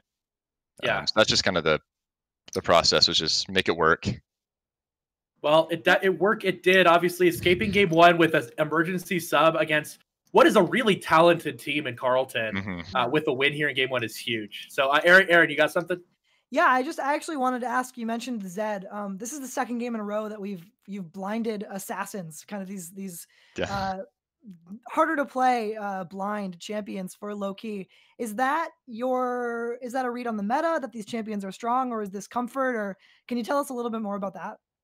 Well, it's slightly a read on the meta, but it's really a play into comfort and a counter to what their mid likes to do, which is like Ori Syndra. So yeah. So I mean, we just kind of decided that, like, also Loki is just like, he's debatably our best player, right? Like high grandmasters, like, so we can afford to blind him onto things he's super comfortable with, and the fact that it forces their mid laner onto stuff that maybe he's a bit more uncomfortable on, or they're more uncomfortable on, is beneficial for us. So we're perfectly comfortable doing it this game. Zed Echo is not a good matchup for Zed, but it looked like that. It looked like it was when Loki Park. He should have killed him. He whiffed so hard. Yeah, he missed level 3, like point blank. Yeah. Oh gosh. So let's talk a little bit about this draft. We have, obviously, it's clear that the priority has been all season on Hecarim. I mean, B1 Hecarim is the thing, and getting it both games here, a second game after that performance or doubt on it, seems really powerful. So we talked a little bit last week actually about the Hecarim and then letting them have Udyr, but they changed it up with the Seraphine this time. And you still went with the Senna Braum. Obviously, Senna, I was looking at the stats. Extramatic has a 16 KDA on Senna this year, which is unreal. I don't think that's possible. But a little bit of a different comp, a little bit more of what I would call a professional comp. And going in, now that you have Extramatic back, like, really, what's your focus what are you trying to exploit in Carleton's gameplay with this? More than exploit, we're just going back to what we're good at. This is very much a comp that we've been playing all year, and we know we play well. We got the Hecarim, we got a stable bot lane that we know we can execute on, and we've been holding the Braum counter pick for Seraphine games. We ran it in scrims this week, and we really like the Braum will get charmed, but he'll block and get rid of the Seraphine ult. So it's a nice counter. Really, it's just taking advantage of what we know we're good at and doing our best to get stable lane matchups. And I think with that we'll play well. Yeah, absolutely. And obviously letting Doubt run around on the horse has seemed to be a winning formula so far. Why do they keep giving it to us? I don't know. So it's an all or not. It's on. He is now. I don't know exactly what his KDA last game was. I don't have it pulled up, but he's now 4-0 with an 8-ish KDA on Hecarim. Yeah, right. So definitely a little bit questionable, but good matchup so far. The Braum counter pick is interesting. 3. Okay, so quick math. His KDA last game was 12.5. So, improving those numbers a little bit. So interesting, like you said, about into the Seraphine. And interesting also, teams keep giving you blue side. What's that about? I don't know. I don't know. We keep, up until this week, we'd always been the 1 seed. And so we've been just picking blue side game 1. And then sometimes teams will give it to us game 2. That's the weird part. So this week, though, we were the lower seed. So they gave us blue game 1, and we chose blue game 2. We're more comfortable warding on blue side, so that's one reason we keep picking it. Well, and you get to pick the Hecarim every game, so why not? Yeah, right. Exactly. Seems pretty good. It's actually terrible. All my draft prep this week was for red side. All of it. Oh, really? Oh, no. Almost all of it. I was expecting red side, but it worked. It's worked out. Success. Right. So I actually do want to ask you about the Hecarim pick, because you've B1'd it twice. You're having great success on it. I was surprised that it was as high priority given the recent jungle changes to XP and gold. What has been your team, without giving away too much, of course? What is your team's kind of read on how that's going to affect the jungle meta, especially when you have been playing these like farming carry junglers a lot? It's tough because this week it's a really short week for the patch, so it's really hard to get a meta read, and 3 days. So that's something I've been really frustrated with. Actually, I don't like how that functions in CLOL, but Hecarim has gank potential too, and it stops opponents from stepping up too far in lane. So it is. I think it'll be useful on this patch regardless. For the same reason, I think Udyr will be useful regardless. Full clears being worthless doesn't mean that like you shouldn't full clear, I guess is the best way of putting it. My understanding is full clear is still level 4. It is from my understanding as well. Yeah. Now I don't know enough. Yeah, you should talk to my jungler about it. He knows more. I don't think any of us are junglers, so yeah, it's all theoretical around here. I'm a Lulu one-trick mid, dude. I don't know. Really? Well, it's broken. Give it a try in your solo queue games, everyone. Lulu mid. Okay. Just rush in. I believe we are about past the delay phase. Mystery Van, thank you so much for joining us. Feel free, even if you want, honestly, to stick around. You don't have to, but if you want to. But also, I'm going to hop out because I spectate a little bit ahead of you guys. Yeah, sure. And so it's a little easier for me. Go cheer them on. We're going to hop into game here. Mystery Van, thank you as always. We will talk to you soon. Good luck in game number 2, and we will talk to you shortly. Appreciate it, guys. Thank you. Thanks. Wow. All right, everybody. We are going to head over to Summoner's Rift for game number 2 between NYU and Carleton University. NYU, of course, is on the blue side, and Carleton is on the red side. That looks like Champ Select. Aha, there's a game.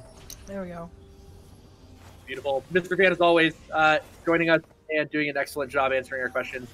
We love him and appreciate him. And, it's really, we talked about it, but I think people underestimate the influence, even at the collegiate level, of coaches on games. And Mystery Van does a great job with this team. The improvement, even from week 1 to this week, we've seen in like their play style and cohesiveness and ability to play the map. And I think Mystery Van deserves a hell of a lot of credit for that. So, yeah, a lot of appreciation for him for making our team as good as it is. But enough about Mystery Van because we've got some gameplay. Yeah, we got to see what's going to happen in game 2 here. Looked like there might be a little bit of a level 1 from NYU as they were all stacking in that bush. Could also have been ended up being a defensive stack. They saw that Carleton went for that level 1 invade, so just protecting against that, I think, is a totally good move. Looking at the keystones, though, I do want to point out that this is an AP Gragas. He is a Comet, so this guy is going to be doing a lot of damage, a lot of magic damage, actually, on this Carleton team comp with 3 AP and Udyr, of course, doing a lot of magic damage. We are going to see both junglers starting on the top side, so like last game, there will be a bit of a skirmish, maybe around that bot scuttle. I believe we saw that Doubt was able to get the scuttle crab and then ended up losing the fight. So I actually wonder if these junglers are both expecting the bottom start from each other, but are both trying to miss each other and are going to end up colliding. So could be a little bit of an awkward moment there, as the level 2s are going to be hit here by the solo laners. Selenic, I have never seen him play Gnar or anything other than like these aggressive Camille ribbon picks. Tell me about his play on these tanks. We haven't seen as much of it. Let's put it that way first. This is his first Gnar game of the year. His other picks this year, obviously, he's played 3 games of Camille, 3 games of Ribbon. He's played Sylas, Renekton, Wukong, and Ornn. The Ornn game was a travesty.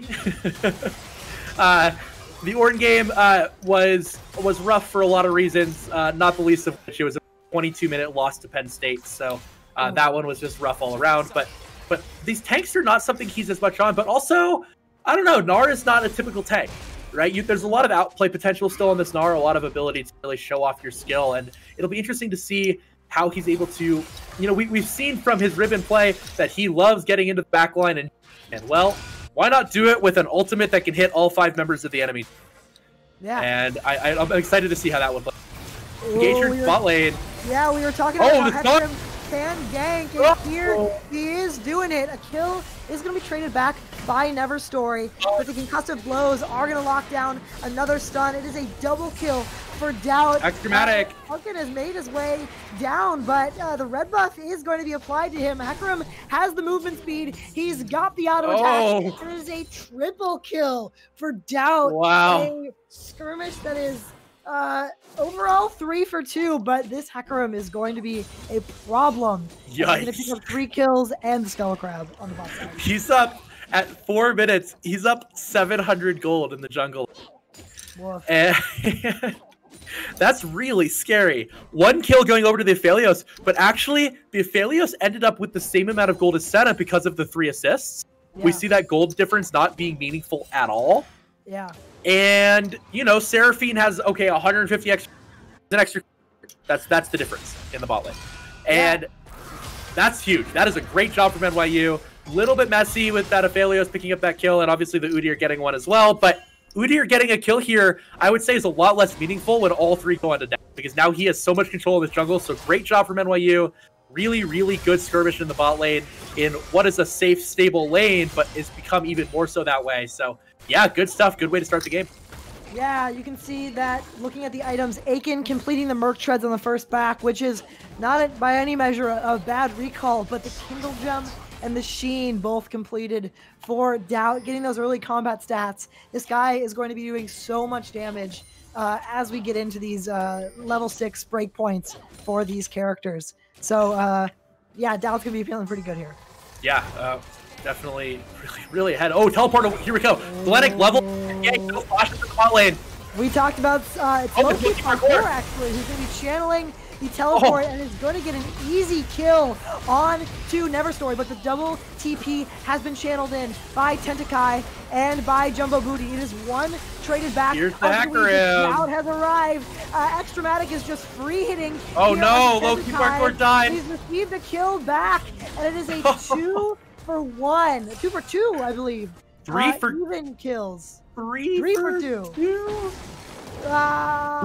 Who even died? Yeah, 3 for 2. Yeah, okay. So we died and Loki died, and then on the other side, Neverstory, Dirtbag, and Tentakai died. So 3 kills for NYU, 2 kills for Carleton, but it's going to be a dragon for NYU for free. Doubt has 5 kills now. Yeah. That is one heck of a horse. Yeah. Yeah, able to get in there with all that AoE damage. He's up 1,500 gold. He's just cleaning up all over the map. And I think what we're seeing here from Carleton is trying to expose as... Hold on. Oh, he's back. He's got a lot of shadows. And Neverstory has been bullied this entire game, and it's another kill over to Doubt. They got to reset this guy's gold, or he's going to be worth nothing soon. Oh. Doubt is 6-0 at 6.5 minutes.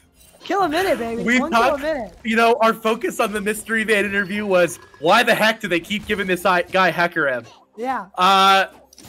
Aaron, why the heck do they keep giving this guy Hecarim? I don't know. He keeps showing up on it. He's got over a 10 KDA going into this game on the champion this year, and that is showing no signs of slowing down. Loki Parkour in a little bit of trouble. He is in the Death Realm, but the stun does come through and is able to get out without too much trouble there.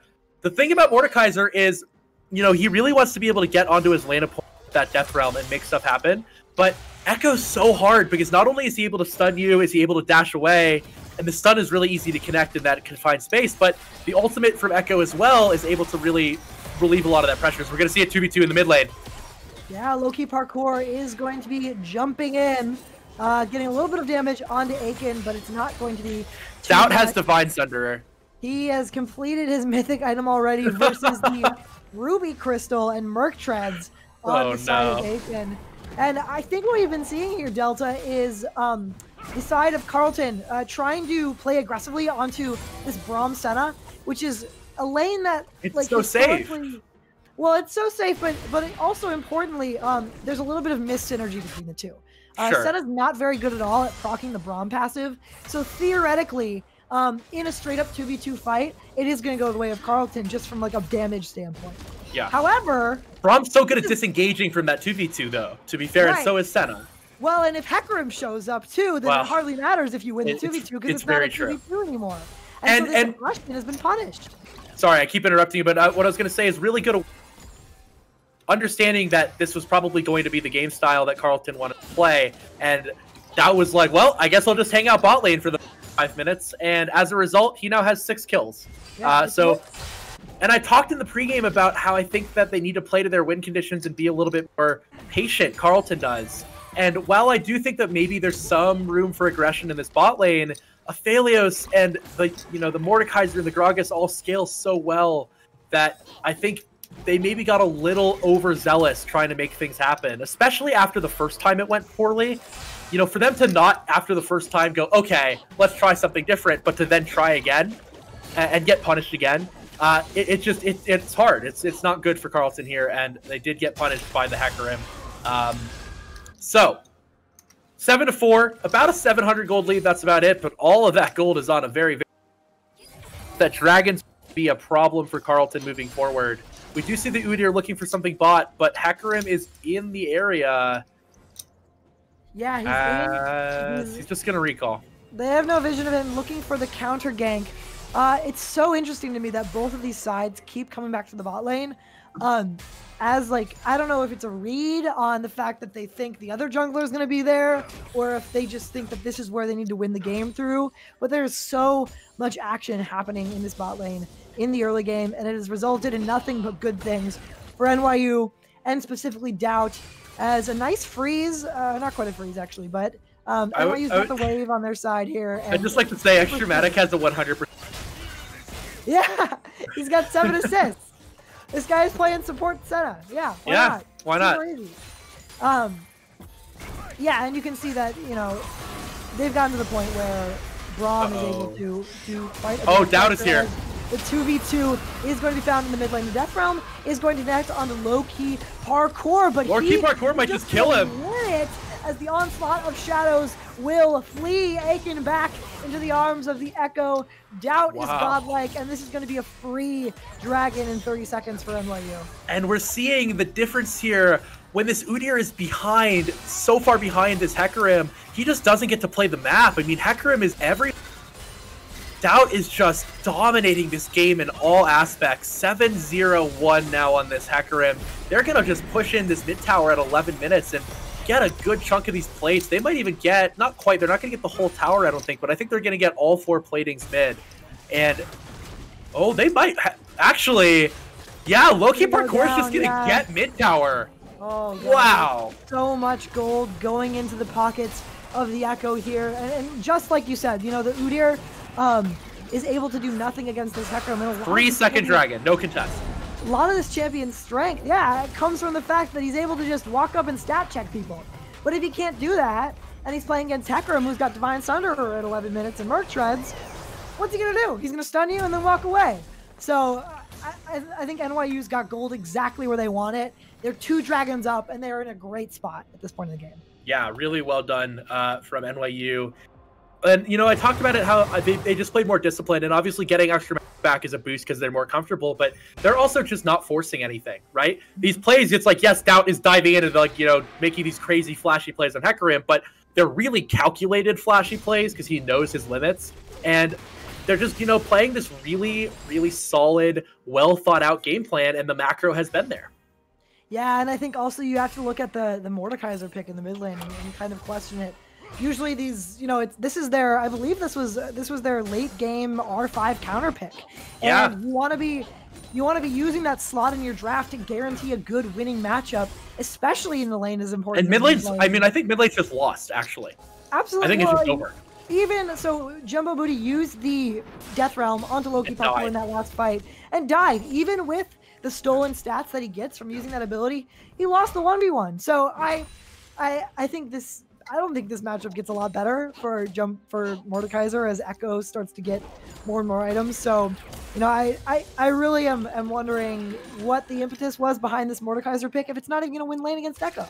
Yeah, definitely rough. And Loki Parkour also, you know, credit where to playing this matchup really well and understanding, you know, how to use his stun timing windows and how that happens. So, really quick check in top lane. Gnar is a little bit down CS. We do see Selenic move back towards that like weak side-esque style that he has been playing more often in this game. But he is pushing Gragas in, which, yes, he's down CS, but he's also made it so that Gragas isn't really able to influence the map. Tentakai is locked into defending this wave top lane, and so, you know, it's not the end of the world. Selenic is down 20 farm, whatever, not the end of the world here. Doubt is looking mid lane. Here comes the Hecarim. The Loki parkour, look at this, in the death realm, he's just fine. He's still got the ultimate available.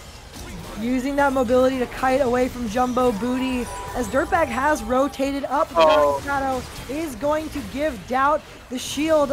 Aiken has arrived, and Doubt has taken a little bit of damage, but Selec is going to walk down just as Extrematic and Dweed were also coming up. So it is going to be the clean disengage from NYU, and Carleton trying to make things happen, but are grasping at straws. Yeah, I mean, the Encore was burned, the Death Realm was burned, nothing happening for it. You know, they got a couple ultimates out of the side of NYU, that's about it. A lot of wasted time, and, you know, not really the end of, like, NYU doesn't really care. Like, you know, they are just getting to farm up on this Senna. We're going to see an engage here from Dweed. Ooh, he's going to use that W, stand behind me to, or sorry, that's, yeah, stand behind me to get forward onto the minion. A little bit of damage out onto Dirtbag, and the Qs, the concussive blows, the Winter's Bites are doing so much damage for Braum. You don't expect this champion to hurt as much as he is hurting right now, especially when you've got Senna sending those long-range auto attacks over the top. So NYU is going to be very happy with the way this bot lane has been going. Almost full item completed onto Extrematic. That is probably going to be the next back, as he's got a lot of money from all those assists. They're just going to try and shove this mid lane in. And one thing I'd like to mention real quick, sorry, is about the Senna. You know, I talk about bot lane a lot. I only play bot lane, so I know it well. Is, yes, you talked about how Senna is maybe a little bit not synergistic with Braum, but this on-hit build is very much so, much better at that than the normal Senna builds we used to see, because she does attack faster. And the Q from Senna does count as an auto attack for the sake of Braum's passive, which is definitely meaningful when it comes to proccing the passive. So it's actually not the end of the world, and we're seeing, you know, oh, okay, you're like, okay, Senna's down some farm here, but Braum has 31 farm because Senna wants to get those souls. You can almost count those as Senna's farm when you look at those souls. If we could actually look at how many souls the Senna has, perhaps. One of my favorite mini games, 31. Okay, 31. That's pretty good. And you know, this bot lane, which, you know, they dedicated this Seraphine, they've dedicated this Udyr, trying to get this Aphelios ahead, and he 1 in 3. He's not even up gold. Like, it's a lot of wasted resources towards bot lane for Carleton that aren't paying off right now. Yeah, and in a sense, it feels extra bad because it's kind of a coin flip, right? They're all putting all of their resources into bot lane, so if that doesn't work out and your eggs are all in one basket and the basket breaks, it's not going to be very good for you, but it's going to be the Glacial Fissure. We see Dweed using that Braum counter pick to block the Encore, and Jumbo Booty has found himself in the Death Realm. Selenics about to go Mega. He is going to go down. Selenics so low, though. Mega, barely surviving. Gnar into the wall for the Aphelios is going to take him out. It's all Aiken can do to take the Blast Cone over. NYU killing 4. Aiken's running for his life. They're going to follow up with the Dragon here for sure. Yeah, this is just, you know, Rift Herald mid. They're getting 2 mid tower. Dragon's up. Free 3rd Dragon. This is a 22-minute soul on the way for NYU. They just got another 4-0. Like, Carleton's already just, like, totally on the back foot here. And, you know, I don't love to say it, but can I get a jungle diff in the chat? I mean, Doubt here on this Hecarim. He's up 3,000 gold at 17 minutes by himself. Yeah. Unbelievable play from Doubt. Yeah, and I also want to highlight, we talked about in our interview earlier how the Braum is reserved as a counter pick. I was actually wondering about that, because usually when you've got the Senna, you pair it with the Tahm Kench. So I was curious about what the Braum is, since we talked about not necessarily maybe a classic combination. But you saw in that fight how effective the Braum Unbreakable Shield is at blocking Seraphine ult. That Encore would have hit potentially like 4 or 5 members of NYU and could have changed the fight. It totally negates the ability. He got right up in there. He got that shield up, and Dirtbag was unable to get any CC onto anyone. So I really like the pick. we saw right there the effectiveness of it, and I just want to highlight that. One thing I did talk to Mystery Van about last week was about that fasting thing that we've seen a lot in pro play, and what he said was, we've tried it, they haven't practiced it a whole lot, and the reason why is Extrematic feels so good and so comfortable on this Senna pick anyway, that they feel like they'd rather just give him all the gold they can, not worry about the whole Souls thing. And as we're going to see Doubt here, just, you know, Akin just doesn't have anything he's allowed to take. He's just going to truck his way in there and take that Scuttle Crab away. Has a little bit of a fight in the bot lane. Jumbo Booty trying to make what he can happen. Riftmaker completed for Mordekaiser. Yeah, he's got that item break point. He's trying to make some fights go on a low-key parkour, but he's just able to run away using that Z-Drive resonance movement speed. Just what I was going to say, just finish up, is that Extrematic, when he's good on this skin, like, you might as well just let him have it and pick something with a little bit more utility. Like, yes, the Senatom is very good, and Tahm Kench offers some really nice stuff, but like, when you're able to pair it with this Braum instead and still have it be this effective, you know, it's huge. It gives you a lot of options, and Extrematic on Senna, obviously, really, really powerful, doing a great job. And this Braum, like you said, I mean, man, Seraphine feels pretty bad. It's such a good pick. I said that I thought it was the best pick in all of League right now, but not when your ultimate can't hit anybody. Right, there you go. That's the caveat, right? Right. I also want to say that a lot of people, the common thinking, I think, is that you do fasting Senna into matchups where you can do it. And get a lot of stacks early by hitting and proccing that passive. And into matchups like Seraphine Aphelios, where it's harder for you to step up and just hit people, that farming is better. So I think even if they had practiced the fasting Senna, that farming is better this game. So for sure. I think no lost potential there, as far as I'm concerned. Yeah, I agree. You know, we're talking a lot about this bot lane, but I mean, really, also 203 Selenic playing this quote-unquote weak side, but he's strong now. Echo is ahead. Obviously, Doubt is due at 20 minutes on this Hecarim.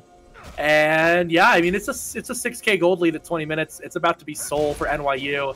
They have items that Carleton can only dream of at the moment. And, you know, if this is Infernal Soul in a minute and a half now, I don't know what Carleton does after that. I don't know how they get, I don't know if they're allowed to play the game. Yeah, this is going to be the last stand, I think, from Carleton. 1 minute and 30 seconds.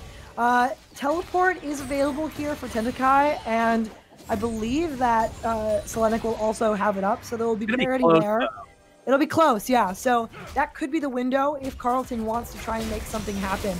As we see DeWeed actually taking a little bit of poke, but using that shield. Here. Yeah, getting the damage reduction. And it's all up to Carleton right now to try and get these lanes shoved in to get priority for this dragon. Like we said, this is the last stand that they have here.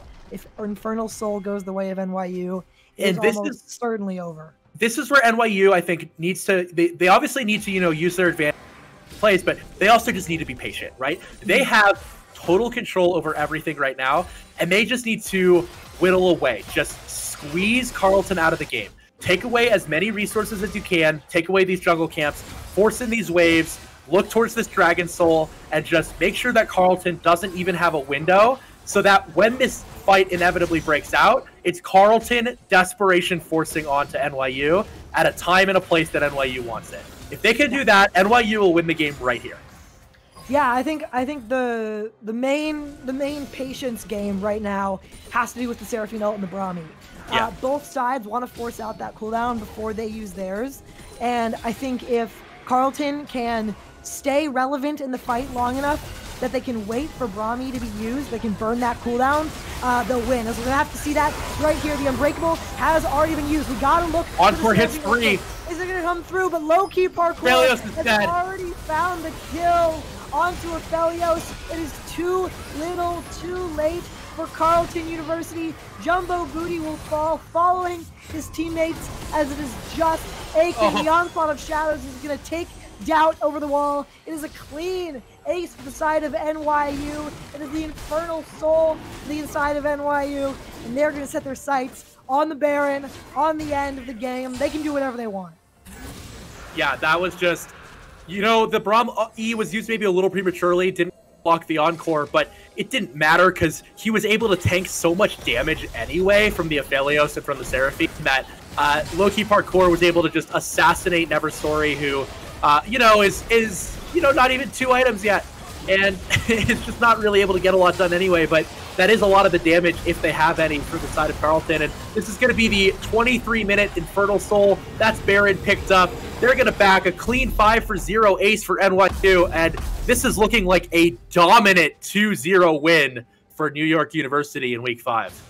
Yeah, 10K gold up for NYU. 4 dragons secured. Infernal Soul over them. How many soul? Can we get a check on the souls here? Production, that would be great. Because this Senna is 2 items. She's online. 50 souls. Not quite as many as you would maybe want, but it doesn't matter. She has 2.5 items. Yeah, it doesn't I think matter. it'll make. You've got Kraken Slayer Rage Blade already on deck. It's just a matter of NYU pushing in these side lanes here. They don't. We talked about. Sorry, go ahead.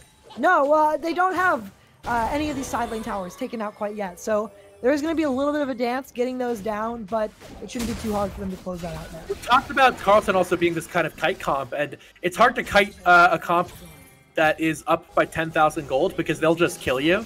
And it's, you can't ever get onto the Senna as Jout's just gonna, oh my god. Jout's just gonna kill everybody. Neverstory's low. He's gonna get the ultimate off, but he's die as well. Doubt's gonna get a double kill. Pentakai is stunned up as well. It's a kill. So Weed's gonna pick one up. Senna's gonna pick one up. Triple kill actually for Doubt. Jump Up Booty's the only member left. They're in the death realm, but there will be only 1 death here on the side of Carleton, and it will be the quadra kill picked up for Doubt. 5-for-0. Can I get a Bud Light ace in the chat? That's going to be the game for NYU. Bud Light ace there for NYU. Hey, are you 21? Hey, are you 21? I'm actually not. Okay. Well, no one come after us, Riot. Don't TOS us Twitch. Because there's been something dirty and illegal happening in this game. Oh my god, Loki. NYU destroying, running over Carleton University. It's going to be another kill over on Polios as they're farming the damage per minute stats right now. Doubt and NYU, though, will take a 2-0 over Carleton in what we were talking about is kind of an upset for them. Yeah, I mean, going into this, I said I was a little nervous. The only team Carleton had lost to so far was University of Ottawa, who's a very strong 4-0 team. And they took a game off them, and I was like, obviously, anyway, I think NYU is really good, but it might be a little scary. And then I'm like, oh, we've got a sub game 1. What's going to happen? What's going to happen is NYU looks ready to win this week, win next week, head to playoffs, and do some damage. That's what I think is ready to happen. Great games here for NYU. Yeah, and I think the takeaway is, why do they keep letting this guy have Hecarim? Why Stop giving him Hecarim? Unless, we have seen jungle changes in the last couple of days, and I think if teams can find a counter relatively quickly to this champ in the future, I don't hate if they leave it up and find a counter, but as it is, as we've seen it, this champion is ridiculous and must be taken away from this guy. Yeah, definitely a dominant, perfect game there. I don't even want to know what his KDA on the champion is going to be after. I'll have to crunch the numbers, but I think it's pretty fair to say player of the game goes to Doubt. Yeah. I don't think that's too much of a stretch. I think it might be fair to say player of the series as well. I mean, Selenic doing some really good work. We didn't get to talk about him, but here's the thing. If you're playing weak side top lane and the commentators don't talk about you, I think that means you're doing your job, because it means you're not dying. And he just came into these fights. He pressed R, low-key parkour, and Selenic Doubt did the rest. And yeah, great 2-0 here for NYU. Yeah, they played the better bot side, and that's what ended up getting them the win, as that's what Carleton tried to do, but they executed the game plan better. So excited that NYU will be able to go on in the tournament. How many weeks left of regular series do we have here?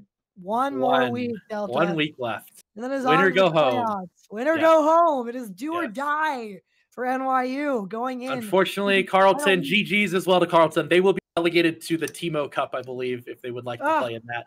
It's an optional tournament for those who were unlucky enough to get 2 losses during the regular season. Unlucky, yeah. Unlucky. Unlucky. I'd also just like to commend NYU as well. I talked a little bit. The thing I wanted, you asked me, okay, what do you want to see from NYU going into game 2? And I said I wanted them to remain patient. I wanted them to play their game plan, and I wanted them to execute.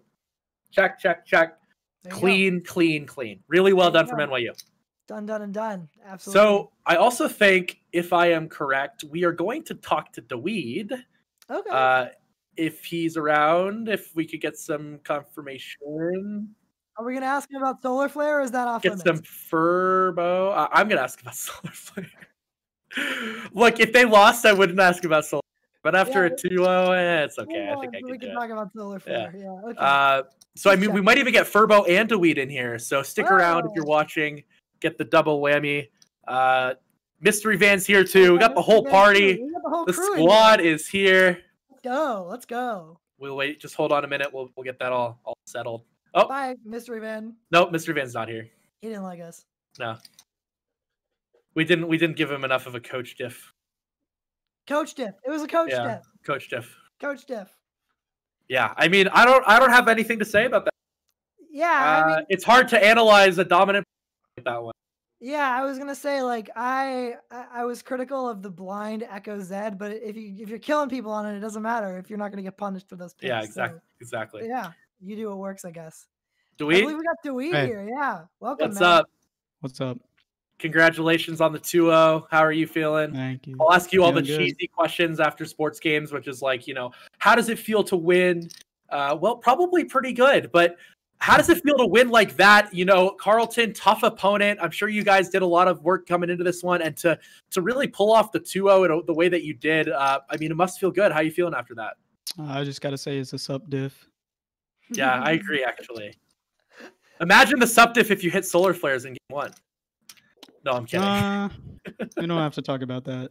We were joking about it in the before you got pulled in here, just because we were like talking about it game 1. Like, man, imagine how good these fights go if they actually got stunned. But you hit the ones that mattered in that first game. And talk to us a little bit about this Braum pick. We talked to Mystery Van before this game in the draft phase about how you'd been holding onto this Braum for the Seraphine matchup. You haven't played it yet this year, but it's something you've practiced. And just tell me about how you feel on that champion. Like, do you feel like it's overall really strong, or just into this Seraphine kind of thing? And the pairing Braum with is Senna really too. strong. With Senna, it's even better. But any ults you can stop, it just completely denies their game plan, and then they don't know what to do.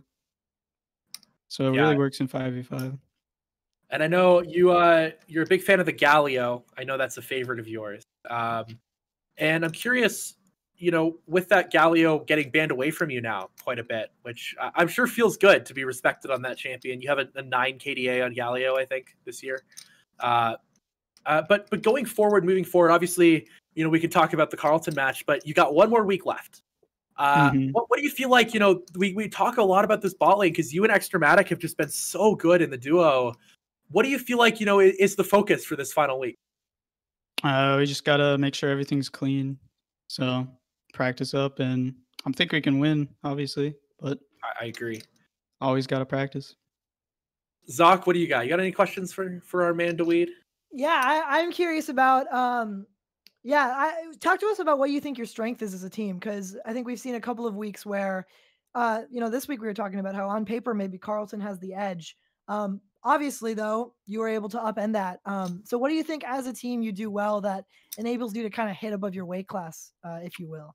We've got a lot of different win cons. So our mid can pop off, our jungle can pop off, our ADC can pop off, and our top can pop off. So, and I always pop off. So. And do it yeah, it's true.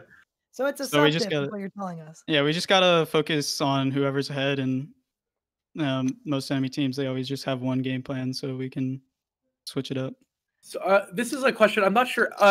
This is not your first year on the team, right? You've played on the team before? No, this was my first year. Oh, it is. Okay. So, but I was curious. I know that Doubt's a freshman, rookie jungler, youngest guy on the team.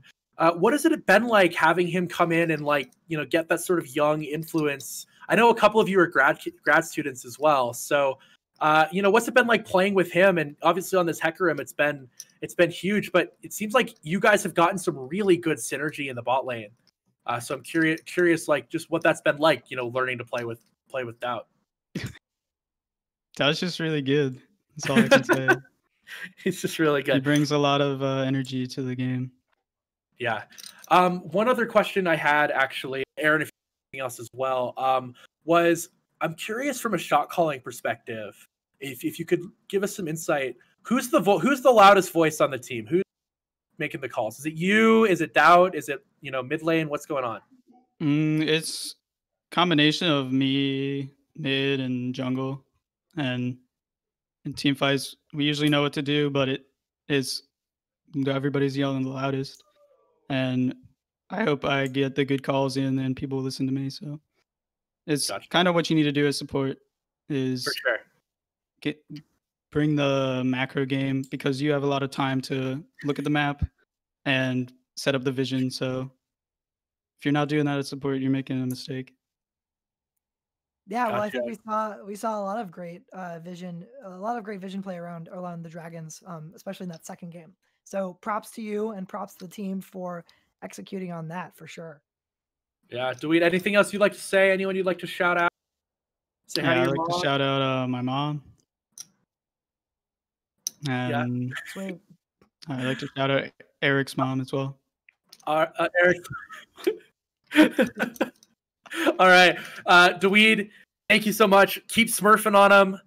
Looking forward to week 6. We'll be rooting for you in the booth as we always do. And excited to see you guys take that one down, move on to playoffs. And congrats on the win. Pass it along to everyone else. Thanks. Thanks so much. All right. So Dweed here. Yes, the subdiff indeed. Always a pleasure to be able to talk to these guys after the games. I'm reading the chat a little bit. Would like to give a shout out to everyone in the chat, everyone tuning in. It's always a pleasure to cast for you. Aaron, always a pleasure to have you in the booth. What else? You got any final thoughts?